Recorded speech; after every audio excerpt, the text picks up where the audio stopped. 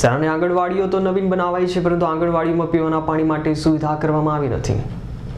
પંચમહાલ જિલ્લાના કેટલાક સ્થળોએ નવીન આંગણવાડીઓ બનાવવામાં આવી છે, જ્યાં આંગણવાડીમાં રસોડા વિભાગ તેમજ બાળકોને બેસવા માટેનો વિભાગ અલગ કરવામાં આવ્યો છે અને આંગણવાડીમાં સુવિધા પણ કરવામાં આવી છે, પરંતુ જેનું મહત્વ અને નાના બાળકોને જેની જરૂર હોય તેવી જ વસ્તુઓની સુવિધા કરવામાં આવી નથી. આવી કે જેવી પીવાના પાણીની નાના બાળકોને વધુ જરૂર હોય છે તેવી સુવિધા નવીન આંગણવાડીઓમાં કરવામાં આવી નથી. તે જ પ્રકારે મોરવા હડપ તાલુકાના દેલોજ ગામે આંગણવાડી નંબર 4 નવીન બનાવવામાં આવી છે.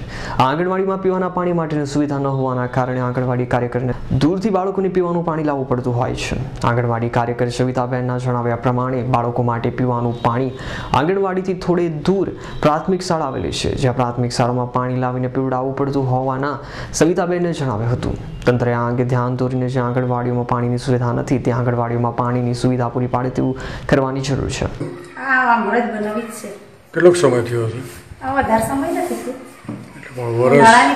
હમણાં બનાવી છે. પાણીની સુવિધા છે? ના, પાણી તો નિશાળેથી લાવવું પડે. નિશાળેથી લાવવું પડે. કોણ લાવે?